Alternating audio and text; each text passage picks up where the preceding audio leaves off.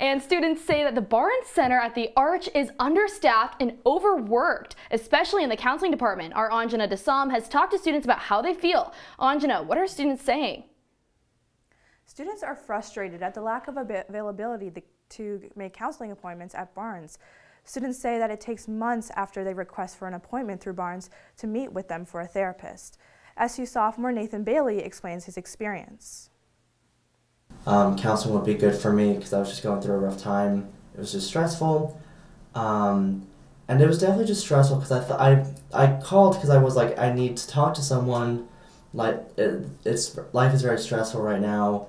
I feel like I could benefit from counseling, and having to wait 5 weeks was definitely hard.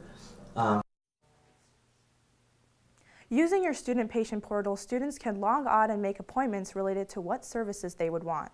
While Barnes Center does offer other services to help students like pet therapy, meditation, and the 24-hour support hotline, it still does not offer the individual mental care that many students on campus need. Mental health is something almost every college student deals with, creating a high demand for counseling. As more students go to seek help, the Barnes staff is doing what they can to adhere to students, but students feel as though it has not been enough. CitrusTV has yet to receive a statement from the Barnes Center about this issue. Nicole and Peyton, back to you.